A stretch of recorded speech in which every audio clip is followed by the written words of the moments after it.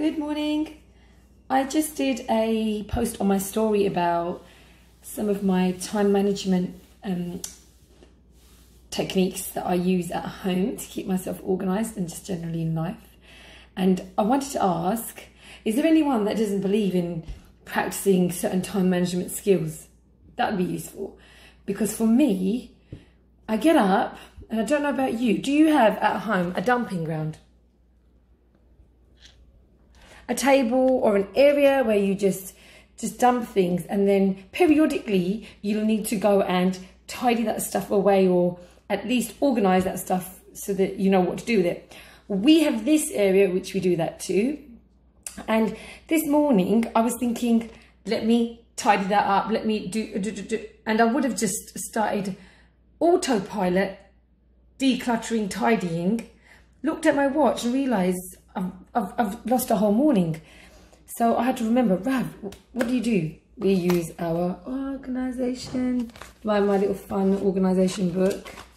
And I reminded myself of the techniques that I picked up off of YouTube last year, the 3 things personally, 3 things for work, and just get my head a little bit more functional.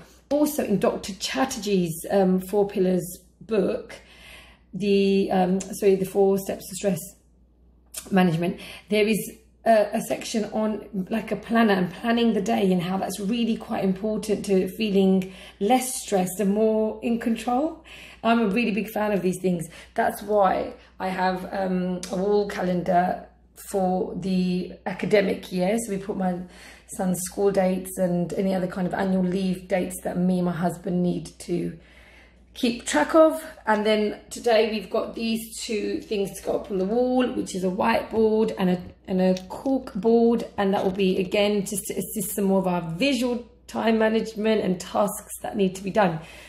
Some people are visual, some people manage to do it on their applications on their phones. I'm still a little bit overwhelmed with which apps are best for what, but this is just a start. And I think each one of us, where we set a goal, and if that is to lose weight, to gain muscle, whatever it might be, run a marathon, time management is crucial, because you have to build in training, you have to build in your nutrition and food with you on the road, for example.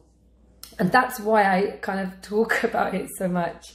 It's integral to what I do, it's integral to what I'm learning and what I'm going to try and help clients do. So I wanted to share the context behind that and get some of your views. What do you think? And what do you use for your time management and juggling the things that you've got going on in your lives? Share, let me know. Thanks. Have a lovely day.